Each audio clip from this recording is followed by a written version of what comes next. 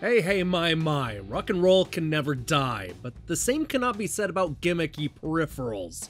The Kinect is one of those products that initially started off strong, but quickly became a liability as Microsoft attempted to transition from the 360 to the Xbox One.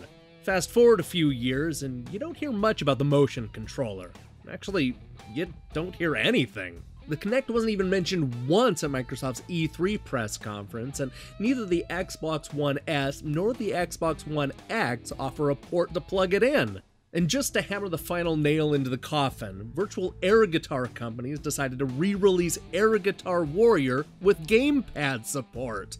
Yeah, I think it's safe to say that the Kinect has gone the way of the Power Pad, Activator, and Super Scope.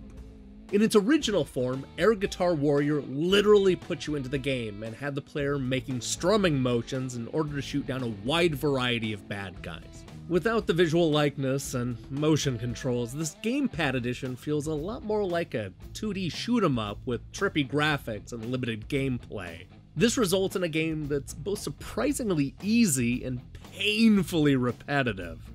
You play an air guitarist who travels through both space and time in order to fight the rock gods and impress a mysterious voice that only he can hear. This means jumping on everything from an asteroid, to a motorcycle, to a flying shark, and fighting aliens, demon heads, and even corn on the cob.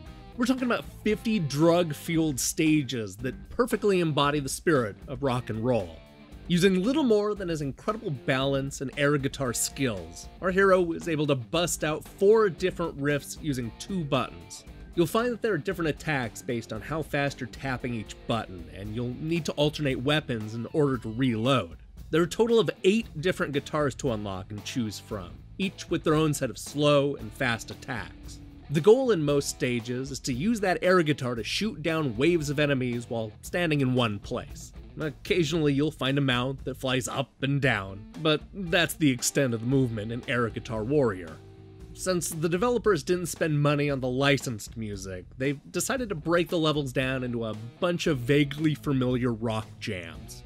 The stages are actually pretty short, usually clocking in at around 2 minutes total.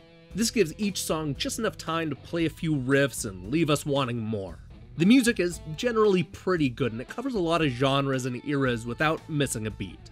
In some ways, I actually respect what the developers have come up with. The gameplay is paper thin, and it's a little on the easy side, but I love that they throw every idea at the wall without any care for continuity. I was rarely bored while playing Air Guitar Warrior, though most of that is because of the different levels and bad guys. The visuals are the best thing about this game, and I really enjoyed how it played with the inherent cheesiness of rock and roll. Unfortunately, great style can only get you so far. As a Kinect game, Air Guitar Warrior had you swinging your arms around and interacting with the camera, which went a long way to mask the shallow mechanics and repetitive levels. But these issues are impossible to avoid when you're playing with a gamepad. Tapping the button faster and slower just isn't all that compelling, especially when you're standing in one place motionless for most of the game. Even the more interactive stages still feel limited when compared to pretty much every other shoot-'em-up released in the last 30 years. The trippy graphics and silly enemies were pretty much the only thing holding my interest for those 50 stages. When it comes right down to it, I'm not sure why Air Guitar Warrior Gamepad Edition needs to be a standalone game. This seems like the kind of thing that could have been added to the existing game through a patch, giving people a choice whether to stand up and play the air guitar or sit down and use the controller.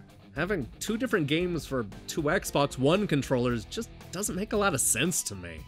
As a motion game, Air Guitar Warrior had you moving around and strumming like a pro. Sadly, none of that fun translates to the standard gamepad. What we have here is a game that's far too easy and repetitive to the point of being boring. The bosses are cool and I love how crazy the visuals get, but the style just isn't enough to keep me entertained.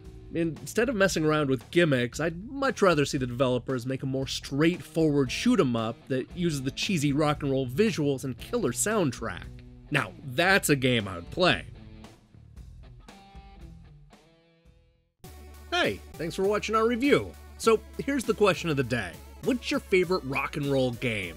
There's so many good ones to choose from, like Rock and Roll Racing and Brutal Legend. Get creative and let me know in the comments below. On the topic of shoot 'em ups, I'm currently hard at work on a review of Castle of Shikigami and Monolith, as well as Wipeout, the Omega Collection. We also just unleashed Electronic Gaming Monthly's worst reviewed games of 1989. So do me a favor and click the subscribe button and support what we're doing here. Until then.